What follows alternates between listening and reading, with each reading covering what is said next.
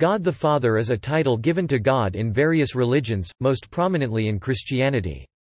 In mainstream Trinitarian Christianity, God the Father is regarded as the first person of the Trinity, followed by the second person God the Son, Jesus Christ, and the third person God the Holy Spirit. Since the 2nd century, Christian creeds included affirmation of belief in God the Father, Almighty, primarily as his capacity as Father and Creator of the universe. Yet, in Christianity the concept of God as the Father of Jesus Christ goes metaphysically further than the concept of God as the Creator and Father of all people, as indicated in the Apostles' Creed, where the expression of belief in the Father Almighty, Creator of heaven and earth is immediately, but separately followed by in Jesus Christ, His only Son, our Lord, thus expressing both senses of fatherhood. Christianity.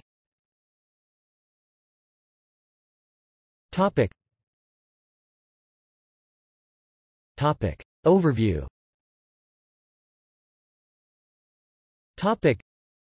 In Christianity, God is addressed as the Father, in part because of his active interest in human affairs, in the way that a father would take an interest in his children who are dependent on him, and as a father, he will respond to humanity, his children, acting in their best interests. Many believe they can communicate with God and come closer to Him through prayer, a key element of achieving communion with God. In general, the title Father capitalized signifies God's role as the life-giver, the authority, and powerful protector, often viewed as immense, omnipotent, omniscient, omnipresent with infinite power and charity that goes beyond human understanding. For instance, after completing his monumental work Summa Theologica, Catholic St. Thomas Aquinas concluded that he had not yet begun to understand God the Father. Although the term, Father, implies masculine characteristics, God is usually defined as having the form of a spirit without any human biological gender, e.g. the Catechism of the Catholic Church No. 239 specifically states that, "God is neither man nor woman, he is God." Although God is never directly addressed as Mother, at times motherly attributes may be interpreted in Old Testament references such as Isa 42-14, Isa 49-14-15 or Isa 66-12-13. In the New Testament, the Christian concept of God the Father may be seen as a continuation of the Jewish concept, but with specific additions and changes, which over time made the Christian concept become even more distinct by the start of the Middle Ages. The conformity to the Old Testament concepts is shown in Matthew chapter 4 verse 10 and Luke chapter 4 verse 8, where in response to temptation Jesus quotes Deuteronomy chapter 6 verse 13 and states, "It is written, you shall worship the Lord your God, and him only shall you serve." 1 Corinthians chapter 8 verse 6 shows the distinct Christian teaching about the agency of Christ by first stating, "There is one God, the Father, of whom are all things, and we unto him," and immediately continuing with, "and one Lord, Jesus Christ, through whom are all things, and we through him." This passage clearly acknowledges the Jewish teachings on the uniqueness of God, yet also states the role of Jesus as an agent in creation. Over time, the Christian doctrine began to fully diverge from Judaism through the teachings of the Church Fathers in the 2nd century, and by the 4th century belief in the Trinity was formalized. According to Mary Rose D'Angelo and James Barr, the Aramaic term Abba was in the early times of the New Testament neither markedly a term of endearment, nor a formal word, but the word normally used by sons and daughters, throughout their lives, in the family context. Old Testament. According to Marianne Thompson, in the Old Testament, God is called Father, with a unique sense of familiarity.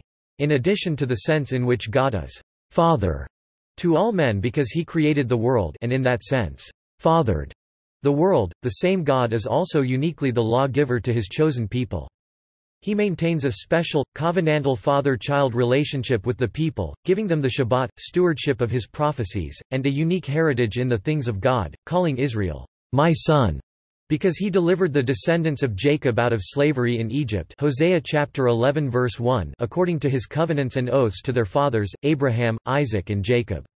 In the Hebrew Bible, in Isaiah chapter 63 verse 16 JP, it reads, "For you are our father, for Abraham did not know us, neither did Israel recognize us, you, O Yhwh, are our father, our Redeemer of old is your name."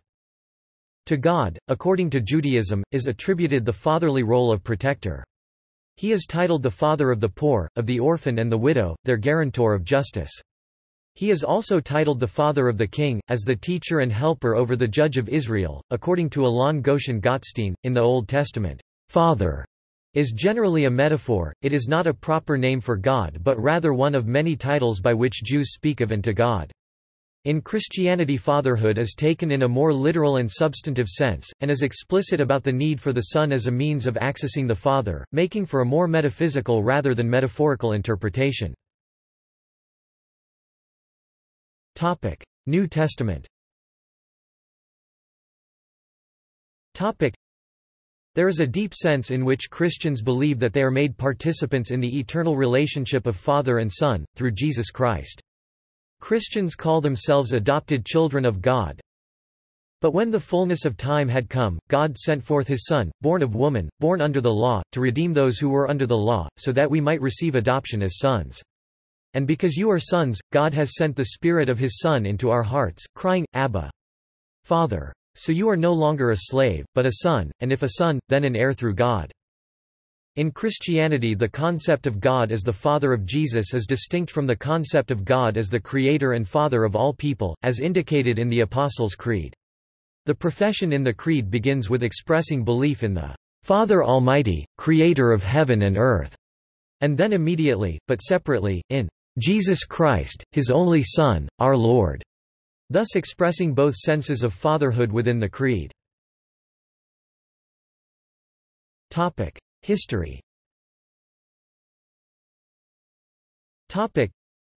Since the 2nd century, creeds in the Western Church have included affirmation of belief in God the Father, Almighty, the primary reference being to God in his capacity as Father and Creator of the universe.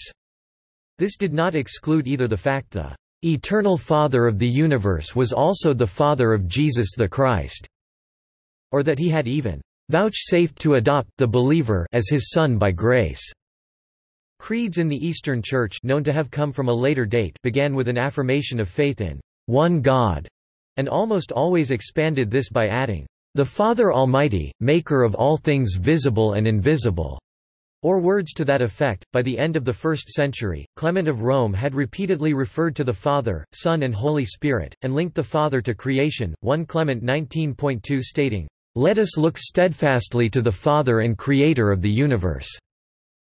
Around AD 213 in Adversus Praxis Chapter 3, Tertullian is believed to have provided a formal representation of the concept of the Trinity, i.e. that God exists as one substance, but three persons, the Father, the Son and the Holy Spirit, and with God the Father being the head. Tertullian also discussed how the Holy Spirit proceeds from the Father and the Son. While the expression, from the Father through the Son, is also found among them, the Nicene Creed, which dates to 325, states that the Son Jesus Christ is eternally begotten of the Father, indicating that their divine Father-Son relationship is seen as not tied to an event within time or human history. Trinitarianism. To Trinitarian Christians, which include Roman Catholics, Eastern Orthodox, Oriental Orthodox, and most but not all Protestant denominations, God the Father is not a separate God from God the Son, of whom Jesus is the Incarnation, and the Holy Spirit, the other hypostases of the Christian Godhead.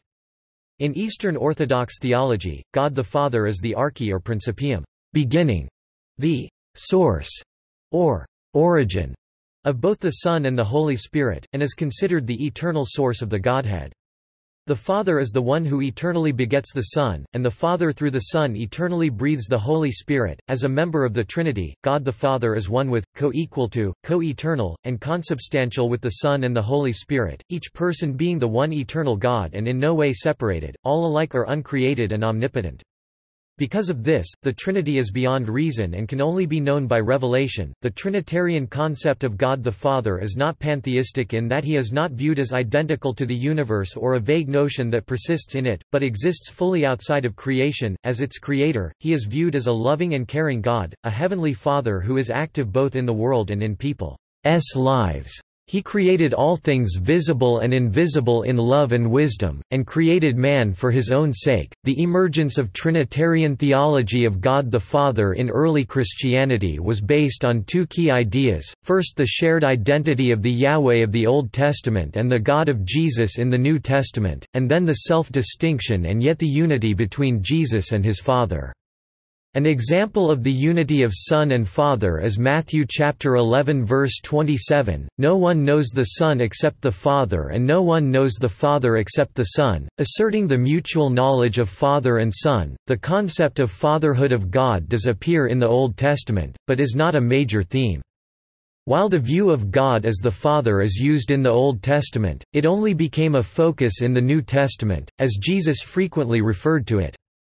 This is manifested in the Lord's Prayer, which combines the earthly needs of daily bread with the reciprocal concept of forgiveness. And Jesus' emphasis on his special relationship with the Father highlights the importance of the distinct yet unified natures of Jesus and the Father, building to the unity of Father and Son in the Trinity. The paternal view of God as the Father extends beyond Jesus to his disciples, and the entire Church, as reflected in the petitions Jesus submitted to the Father for his followers at the end of the farewell discourse, the night before his crucifixion. Instances of this in the farewell discourse are John chapter 14 verse 20 as Jesus addresses the disciples, "I am in my Father, and you in me, and I in you." And in John chapter 17 verse 22 as he prays to the Father, "I have given them the glory that you gave me, that they may be one as we are one." Non-Trinitarianism.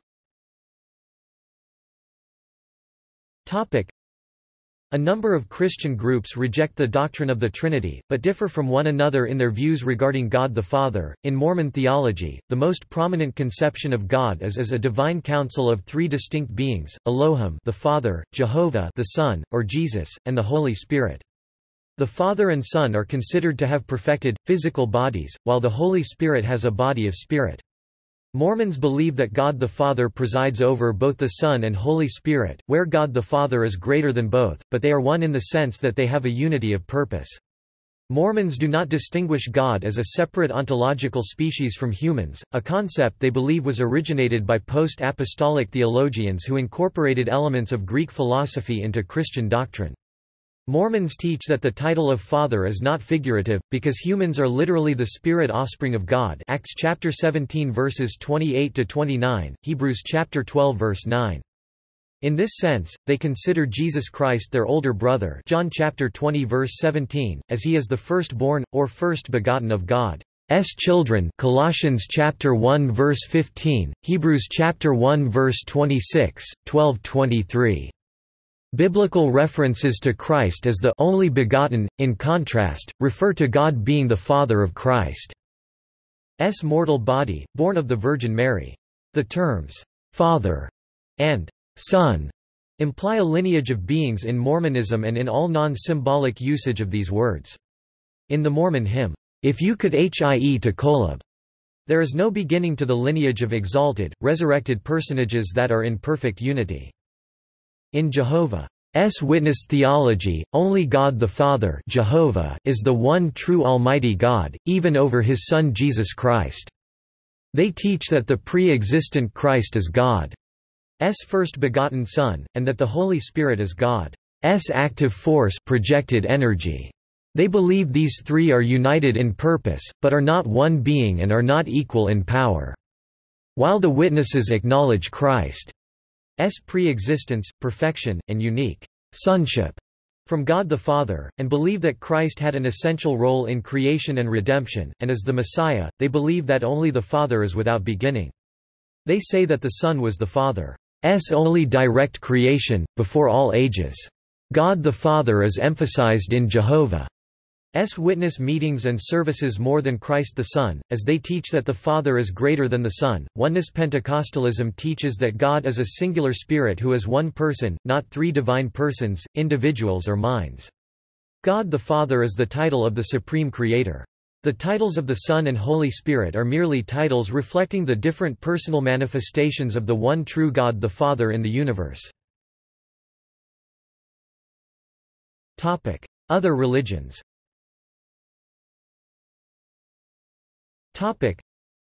Although similarities exist among religions, the common language and the shared concepts about God and his title Father among the Abrahamic religions is quite limited, and each religion has very specific belief structures and religious nomenclature with respect to the subject. While a religious teacher in one faith may be able to explain the concepts to his own audience with ease, significant barriers remain in communicating those concepts across religious boundaries. Bahá'í. In the Bahá'í faith, God is also addressed as Father. The Bahá'í view of God is essentially monotheistic. God is the imperishable, uncreated being who is the source of all existence.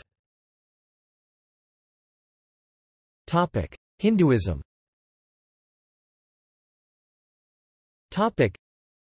In Hinduism, Bhagavan Krishna in the Bhagavad Gita, chapter 9, verse 17, stated, "I am the father of this world, the mother, the dispenser and the grandfather."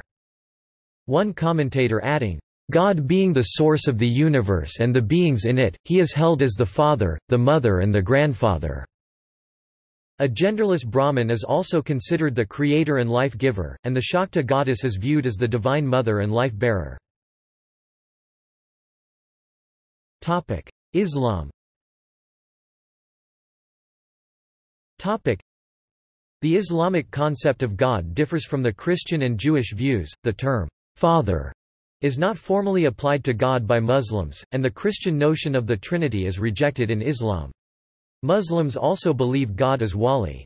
Wali means custodian, protector, and helper. Allah is also called Rahim, meaning merciful, compassionate. In Islamic theology, God is the all-powerful and all-knowing creator, sustainer, ordainer, and judge of the universe, even though traditional Islamic teaching does not formally prohibit using the term Father in reference to God, it does not propagate or encourage it. There are some narratives of the Islamic prophet Muhammad in which he compares the mercy of God toward his worshippers to that of a mother to her infant child. Islamic teaching rejects the Christian father-son relationship of God and Jesus, and states that Jesus is a prophet of God, not the Son of God. Islamic theology strictly reiterates the absolute oneness of God, and totally separates him from other beings, whether humans, angel or any other holy figure, and rejects any form of dualism or Trinitarianism. Chapter 112 of the Quran states, Say, He is God, the one and only, God, the eternal, absolute, He begetteth not, nor is He begotten, and there is none like unto Him. Surah 112-1-4, Yusuf Ali. Judaism. In Judaism, God is described as Father, as he is seen as the Absolute One, indivisible and incomparable, transcendent, immanent, and non-corporeal God of creation and history. The God in Judaism is the giver of the Sabbath and the two Torahs—written, oral, mystical tradition—to his chosen people. In Judaism, the use of the Father title is generally a metaphor, referring to the role as life-giver and law-giver, and is one of many titles by which Jews speak of and to God. The Jewish concept of God is similar to the Christian view, being that Christianity has Jewish roots, though there are some differences, regarding things like the role of a mediator. And also the concept of God the Father in biblical Judaism is generally more metaphorical. Numbers chapter 23 verse 19, the Jewish concept of God is that God is non-corporeal, transcendent and immanent, the ultimate source of love, and a metaphorical Father. The Torah declares, God is not a man, wise iYsh that he should lie, nor is he a mortal, bndm ben Adam that he should relent. Book of Numbers chapter 23 verse 19 Hebrew, L wise L wix windom wim hu mister well ish wadibinur well eqimnh. The Aramaic term for father Hebrew, b Abba appears in traditional Jewish liturgy and Jewish prayers to God, e.g. in the Kaddish. According to Ariella Pelaya, in a prayer of Rosh Hashanah, Areshet Sfateinu, an ambivalent attitude toward God is demonstrated, due to his role as a father and as a king. Free translation of the relevant sentence may be, "Today every creature is judged, either as sons or as slaves. If as sons, forgive us like a father forgives his son. If as slaves, we wait, hoping for good, until the verdict, Your Holy Majesty." Another famous prayer emphasizing this dichotomy is called Avinu Malkeinu, which means Our Father, Our King in Hebrew. Usually the entire congregation will sing the last verse of this prayer in unison, which says, "Our Father, our King, answer us as though we have no deed to plead our cause, save us with mercy and loving kindness." Sikhism. In Sikhism, God is considered uncompromisingly monotheistic, as symbolized by Ik Onkar, one creator, a central tenet of Sikh philosophy. The Guru Granth consistently refers to the creator as He and Father. This is because the Granth is written in North Indian Indo-Aryan languages, mixture of Punjabi and dialects of Hindi, which have no neutral gender. Since the Granth says that the God is indescribable, the God has no gender. According to Sikhism, God in the Sikh scriptures has been referred to by several names, picked from Indian and Semitic traditions. He is called in terms of human relations as father, mother, brother, relation, friend, lover, beloved, husband. Other names, expressive of his supremacy, are Thakur, Prabhu, Swami, Sah, Patsa, Sahib, Sain, Lord, Master. In Western art.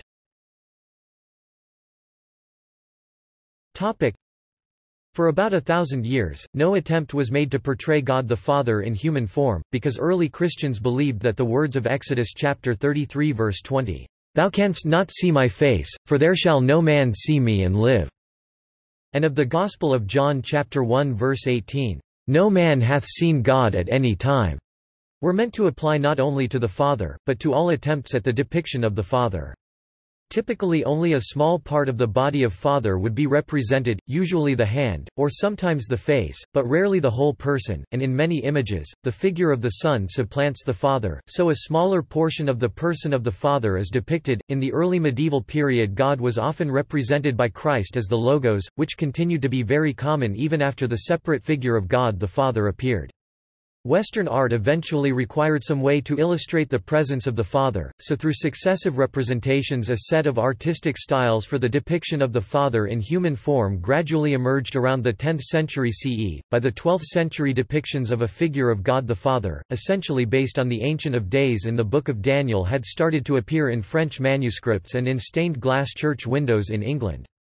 In the 14th century, the illustrated Naples Bible had a depiction of God the Father in the burning bush. By the 15th century, the Rohan Book of Hours included depictions of God the Father in human form or anthropomorphic imagery. The depiction remains rare and often controversial in Eastern Orthodox art, and by the time of the Renaissance, artistic representations of God the Father were freely used in the Western Church. See also: